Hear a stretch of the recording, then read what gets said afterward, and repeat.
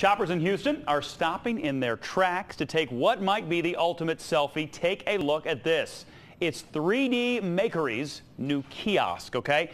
Selling tiny versions of shoppers, maybe their spouses, a child, a pet, basically anything that can be scanned inside the Shapify booth. Look how realistic it is. Anna, the machine uses light to create an image, which is then shipped to a 3D printer off-site, and in a matter of minutes, the tiny works of art are complete. The hardest part for customers is figuring out which pose to strike during the 12-second scanning process. Oh, and if they're looking to scan something a little bigger than themselves, 3D Makery's got that covered too. They have a 3D hand scanner outside where customers can pull up and get a 3D printed selfie of them in their own vehicles. Wow. It's like an action figure. Look at that. I wonder what it costs. Oh, like an action figure.